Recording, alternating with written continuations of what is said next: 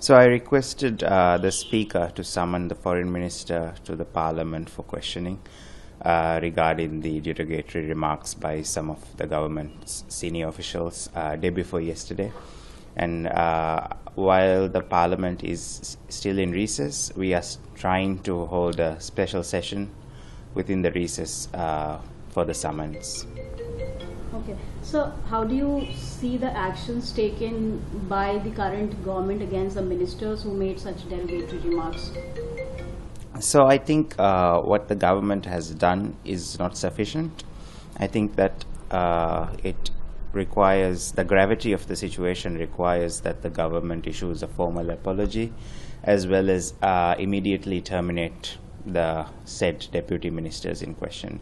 I think suspension is not the right way to go about it, and I think we have had a very strong and valuable relationship with India, and I think the ruling party needs to weigh what the Maldives requires more, whether what the Maldives values more, whether it values its relationship with India or it is holding the relationship and the loyalty the said deputy ministers have with the ruling party as more important. So when can we see that in the parliament? I mean, when will the parliament reconvene? The official date for the parliament to reconvene is February, but we are trying to hold a session within the recess as well. So as we speak, the Maldivian president is in China. He's supposed to meet the president of China, Xi Jinping, breaking away from the tradition of visiting India first as their first foreign destination. How do you see such shift in the policy? Well, I am sad to see that Maldives has steered away from its age-old foreign policy, which would always put India first. And it was a very balanced foreign policy approach where we, I think, understood the realities of our geography as well and our mutual strategic interests. And we have always remembered that we are India's backyard, and I think that is a reality that we cannot ignore or disregard. So it is very disappointing that the government has taken this approach and steered away from years and years of foreign policy that the Maldives has maintained. So we have seen what China has done to Sri Lanka. As I mentioned, he is in China and key agreements are supposed to be signed. Do you think Mali is going the same way under President Muizu?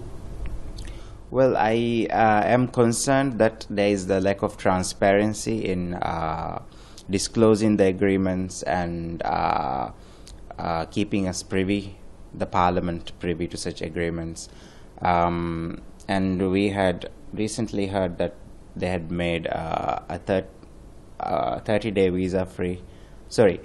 We had recently seen that the government declared that Chinese tourist arrivals wouldn't need a visa anymore, but we have had a 30-day visa-free rule for all countries in the Maldives. So it is a bit strange for them to announce such things.